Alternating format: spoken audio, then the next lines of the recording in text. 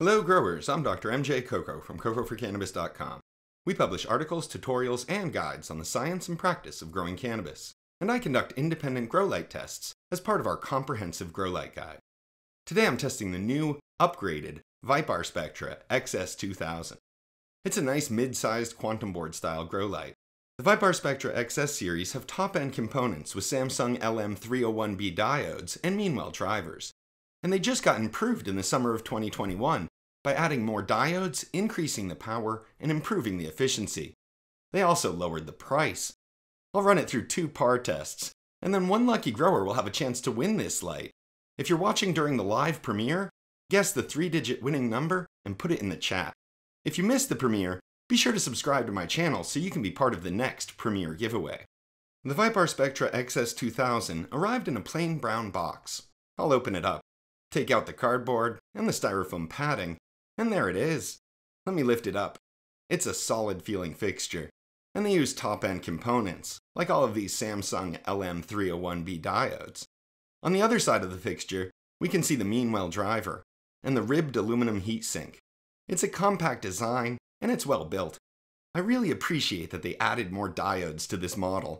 I look forward to seeing how the increased power and added diodes affects its performance. Under the light, we have the user manual and a satisfaction card, and then this accessories box. Let's see. It holds the power cord, 2 ratchet pulleys, and a cable hanging kit. The XS series is the top of the line from ViparSpectra. They incorporate high-end Samsung and Meanwell components. However, the original version of the XS-2000 only had 504 diodes. In the summer of 2021, they upgraded both the XS-2000 and XS-1500. They added 72 diodes to the XS-2000, which brings the total up to 576. The listed power draw is 240 watts, which means there are now a respectable 2.4 diodes per watt. On the other side, we can see the ribbed aluminum heatsink, which is much better than a flat panel. The Meanwell driver is mounted on the top, and there is a convenient dimmer knob on this side.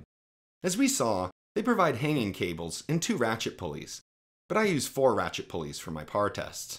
I'll clip them on, and then raise the ViparSpectra XS-2000 into position. I'll connect the power cord to the fixture. That's the extent of the installation.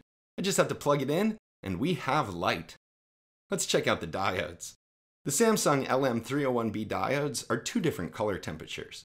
They use both 3500K warm white and 5000K neutral white. They also include OSRAM 660nm red and 730nm far red diodes. The diodes are distributed evenly across the rectangular board. ViparSpectra markets this light for 4x2 coverage. It seems a bit small for a 4-foot-long space, but we'll have to run it through the par test to see. While we wait for the diodes to warm up, let's go check out the published stats on the XS-2000.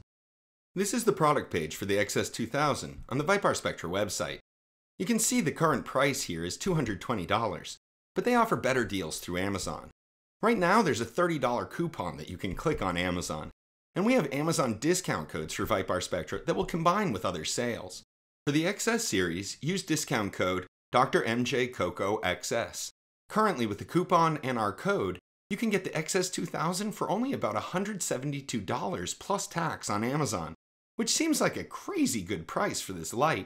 We can see here that the power draw is listed at 240 watts, but unfortunately, there are no ppf or photon efficiency data here. They provide some ppfd data, but ppfd data like this do not describe the amount of light produced. We need ppf or efficiency data to use the Coco for Cannabis Grow Light calculator. A lot of manufacturers used to publish inflated numbers. I see less of that now. Several companies have started to publish legitimate sphere test numbers, but ViparSpectra is not showing anything about ppf or efficiency. We can still head over to the Coco for Cannabis Grow Light calculator and try to estimate the XS-2000. This is our tool to help growers analyze grow lights. It focuses on the important metrics and allows you to make better comparisons. In the calculator on the right, we load all our tested fixtures. I'll pull up the results from my test with the ViparSpectra XS-1500 last year. We can use the efficiency that I measured with the XS-1500 to estimate the XS-2000. In the calculator on the left, you can enter your own data. For the XS-2000, we saw the published power draw is 240 watts. If you shop on Amazon, click the coupon and use discount code DrMJCoco XS at checkout, the current price is only about $172. And now we need the PPF or efficiency data. The calculator provides options for different types of PPF data. I'm going to use the data from my PAR test with the XS-1500, so I need to select Usable PPF. The XS-1500 had a usable photon efficiency of 1.83 micromoles per watt. Okay, so now we have a rough sense of the power of the XS-2000. The cost efficiency is incredible at only 39 cents per micromole. This is one of the very best prices you can get. And I need to point out that both the XS-1500 and XS-2000 have been upgraded since I tested the XS-1500 last year, so we should be able to expect a better result in terms of efficiency. We can see that these estimates, the calculator expects the XS-2000 to cover about 6.8 square feet, but we'll see if it can do a little better than that. I have the XS-2000 set up in a 120 by 60 centimeter test area, which is just about 4 by 2 feet. I'm making sure that it's perfectly centered and level. The hanging height is 43 centimeters, about 17 inches above the sensor, and the maximum PPFD in the center is exactly 1,000 micromoles per square meter. I suspected that the XS-2000 would not be able to deliver good density light out to the ends, but it's doing somewhat better than I expected. I've tested several similar lights that draw about 200 watts and advertise 4 by 2 coverage. They all come up a little short, but the ViparSpectra XS-2000 is doing better than most. That said, the values out at the ends are not that great. Let me record the last few PPFD measurements, and let's check out this 4 by 2 PAR map from the ViparSpectra XS-2000. Alright, so it's pretty clear that the ends are a little underlit. There's great density throughout the center area from top to bottom, but the density of light drops off at each end. Ideally, we want at least 500 micromoles per square meter everywhere. The ViparSpectra XS-2000 is just a little too small for a 4-foot long space. I think it could cover 3.5 feet. Before I run that test, let's run the numbers on this one. The hanging height was 43 centimeters, about 17 inches, and the maximum PPFD was 1,000 micromoles per square meter. The average PPFD across the canopy was 631.8 micromoles per square meter. In a 120 by 60 centimeter PAR test, that translates to a usable PPF of 454.9 micromoles. I measured a power draw of 232 watts, which means this improved XS-2000 gets a very respectable 1.96 micromoles per watt. Now, to get full coverage, you might think I should reduce the test area to 3 feet long. I did that with other similar fixtures, but this is really closer than it looks. There are 454.9 micromoles of usable PPF. If I remove just one column of squares, there should be enough light to fill in the whole canopy. Okay, I reduced the test area to 105 by 60 centimeters, which is just about 3.5 by 2 feet. The XS-2000 is centered and square. In this smaller space, I had to raise it a couple centimeters to keep the maximum PPFD right at 1,000 micromoles per square meter. Alright, each fixture makes a certain amount of light. Therefore, each fixture also has an ideal coverage area. The specific area will depend on your targets for maximum and average PPFD. I run our official test with a maximum PPFD of 1,000 micromoles per square meter, and I recommend an average PPFD of 700 micromoles per square meter. If you have a higher target, the XS-2000 will cover less space. But with our targets, 3.5 by 2 feet coverage seems close to perfect for the ViparSpectra XS-2000. Let's check out this PAR map. This is what we're looking for. There is great density in the middle and out to each end. There's just one corner below 500 micromoles per square meter, but otherwise the entire canopy is in the prime photosynthetic range. This is a much better result than we got in the 4 by 2 PAR test. Let's look back at that map. As we discussed, this is just a little too much space for full density. With a 4-foot long space, the XS-2000 left both ends well below 500 micromoles per square meter. But cutting only 3 inches off each end gives the XS-2000 a space it can cover well, and it provides excellent density from end to end. 3.5 by 2 feet is not a very common size, so I imagine most growers will run it in a 4 by 2. It will certainly grow great plants. I would simply recommend hanging it a bit higher than this for the better coverage out to the ends. If you do have a 3.5 by 2 foot space, the ViparSpectra XS-2000 is a perfect fit. Let's run the numbers. In a smaller space, the light is more concentrated, so I had to raise the XS-2000 by 2 centimeters. The hanging height in this test was 45 centimeters, about 17.5 inches.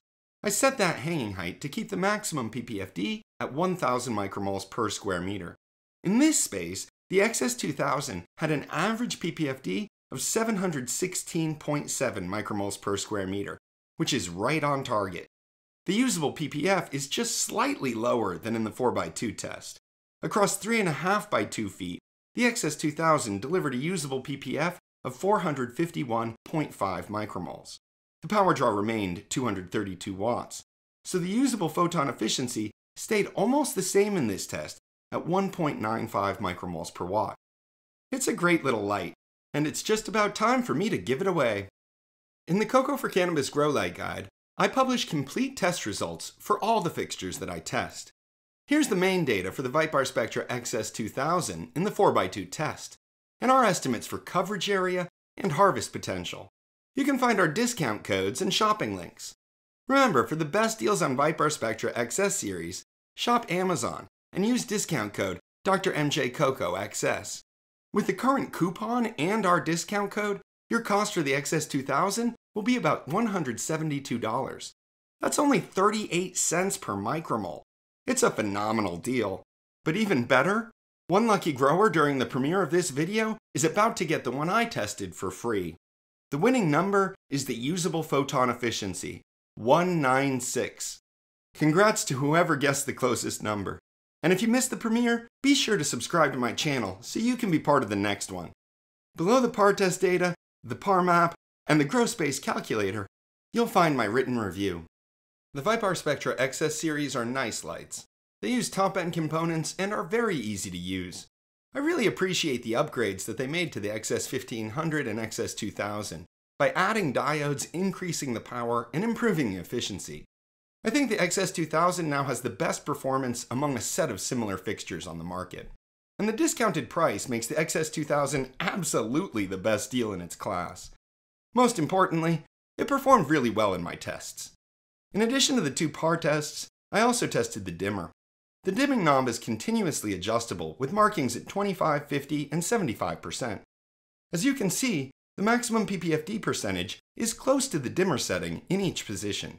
The dimmer makes the XS series lights an excellent choice to use for the whole grow, from seedlings or clones through to the final harvest. I also measured the maximum operating temperatures. The amount of heat a fixture adds to the space is a function of its power draw. But how hot the fixture itself gets depends on the design. Fixtures that run cooler will be more efficient and last longer. With a good heat sink to dissipate the heat, the XS-2000 stays pretty cool.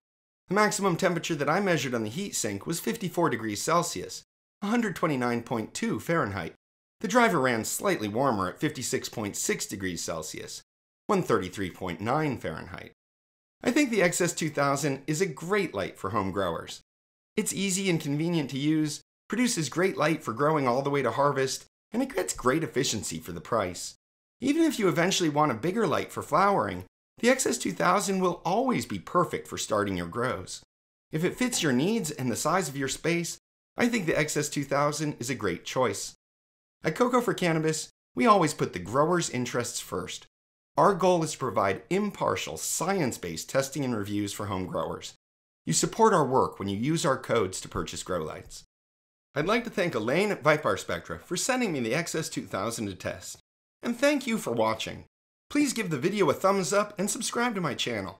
Check out my other par test reports and grow light physics videos. And I hope you come to visit us at cocoforcannabis.com. You can read our articles, chat in the chat room, join our grow challenges, and try your hand at the grow light calculator. Learn about all our grow light giveaways on our deals and discounts page. Grow your own, but don't grow alone. Let's grow together.